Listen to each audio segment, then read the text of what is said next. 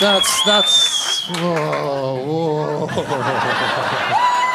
Please remember, this is my 8th gig.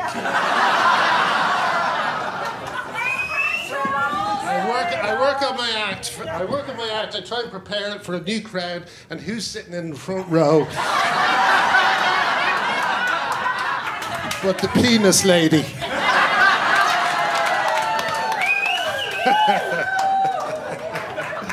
We're not on the show. Don't talk.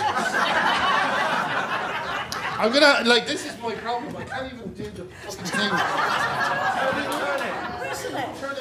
Turn it what? Look, this is how great a comedian I am. No, look, I'll hold it. I'm learning as I go. Thank you very much.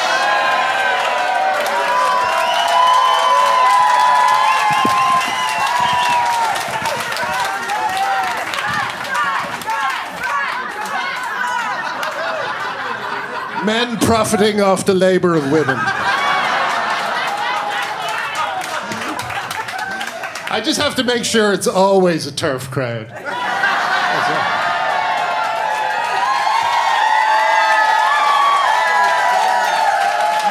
No.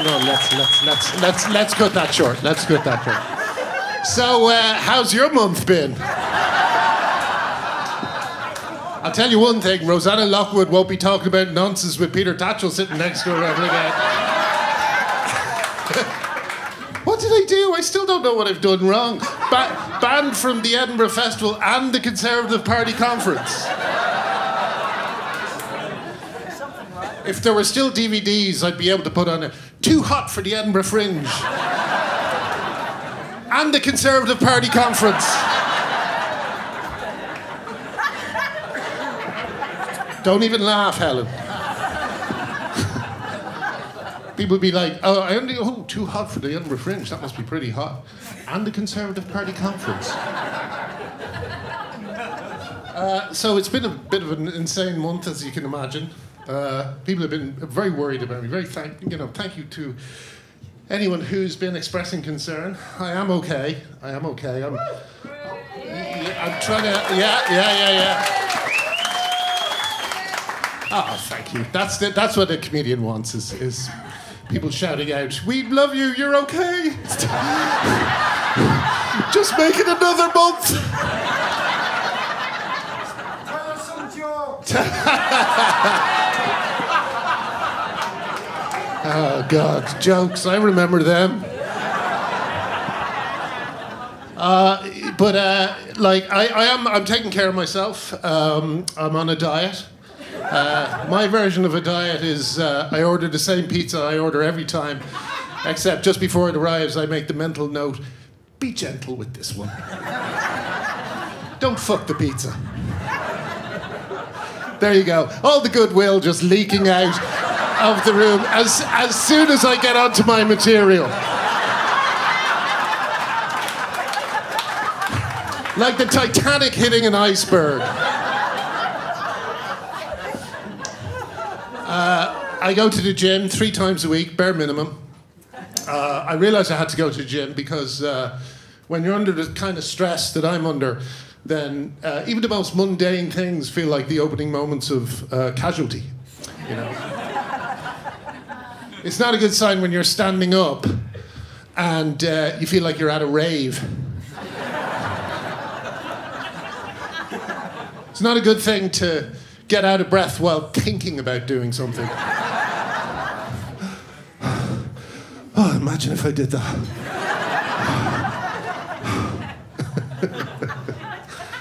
I might have to look at my phone at some points. I apologise. One of the things I kind of want to talk about a little bit tonight is I got some good news and some bad news. The good news is I'm giving up comedy. No, wait. Let me explain the problem, right? The thing about comedy is I love it so much that I want to do it really well, you know? And to do it really well, you have to learn the craft. And for a stand-up comedian, that means going to clubs every night and doing it in front of different crowds, not just TERFs who heard about it on... you know, like doing it in front of people who actually hate you. That's kind of what you have to do, you know? And my problem is I can't be arsed.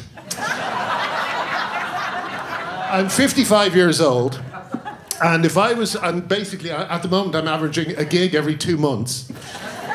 So if I want to get comfortable with this act, I'll probably get there in my early 90s.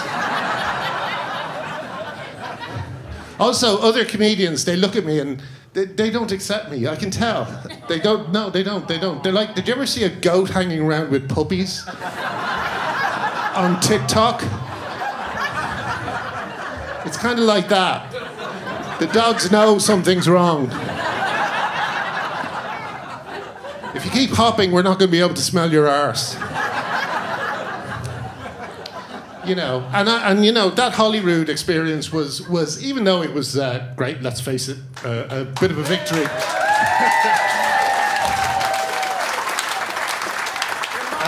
and I'm delighted to. Sorry. Good man, Graham. Oh, God bless you. Again, that's what I want, is sympathy cheers. I want people just to... Thank you very much. No, I do appreciate it. Where was I? What was I saying? Yeah, Holyrood. Even though it was a good experience overall, and it was a good propaganda thing, because it kind of drew attention to how fucked comedy is at the moment. It really did.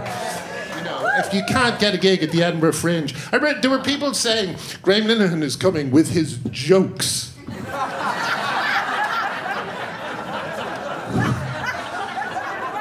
Yeah, Helen, we're not on the fucking show. Graham Linehan is coming with his jokes, you know? And things like, it just kind of made me think, you know what, this is insane. And I'm not really going to be able to learn the craft while I'm kind of under this kind of bizarre pressure, you know? However, I have good news.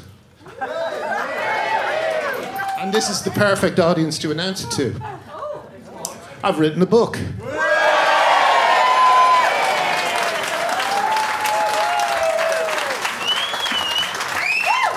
Anyone got an idea what the title might be?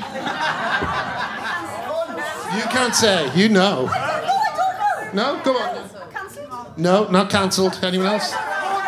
Cunts.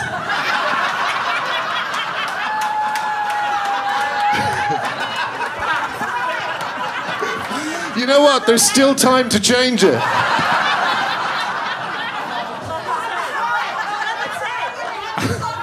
No, do you know what I was going to call it for some time? I was going to call it, and Father Ted fans will recognise this one, I was going to call it, and now we move on to liars.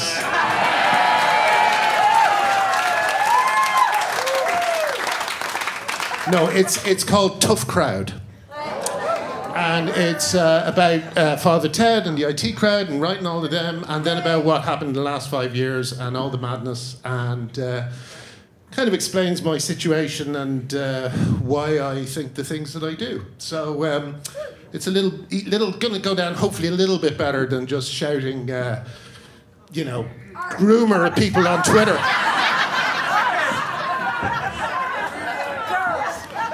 Because it's a tough. I do have a tough time. I went into town recently, and I don't normally go into town because it's a bit of a fraught experience. When I say town, I mean Soho, because I used to be in the media. And that's what I think of as town, you know. So I had to go in, and it wasn't until I was already in that I realised it was Pride. Not just the month, which seems to be still going on, but the holy day of Pride. When Santa leaves dildos under your sex harness. And the Son of God was born to something or other. It was the actual day, and it's very, it's a bit like I'm a heterosexual man, so mass demonstrations of joy, I don't like them anyway. But Pride is particularly dangerous for me. Well, I don't want to, and I apologise to any Jewish people here, but it is a little bit like crossing occupied France while Jewish. I just keep imagining being checked by someone. So you are today? What are you doing in town? Oh, you know, I'm just picking up some picking up some supplies, you know. Oh. You did not go to Pride? No, no, no, no. Do you not like Pride? No, no, I'm an ally, I'm an ally. Yeah,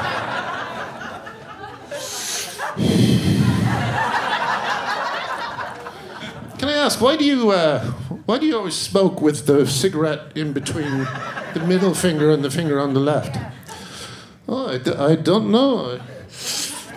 I suppose I am a little bit queer.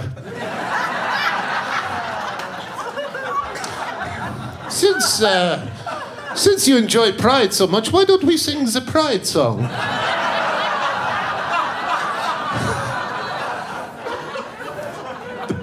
The Pride song? Yes, yes. You know, the song we all sing without the knowledge of the parents in school. Oh, yes, yes. I'll begin it and you sing the end. Yes? And if you do not sing the end, well, maybe you'll get off the train with me and we'll have a further chat. Okay, here we go. You ready? Yes, yes. LGBTQ.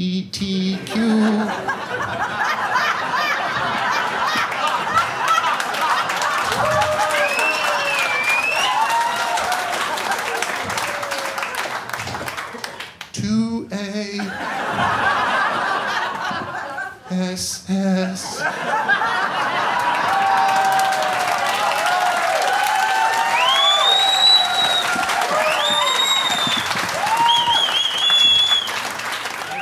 Hey, listen, I think that's it. I just want to say, God bless you for supporting me. I really appreciate it. You've been a real help these last few weeks, you know, and I really, really feel it. So I can go a bit longer until this book comes out and I start making money again. So, thank you, and yeah, I'll see you around. Thank you. Bye-bye.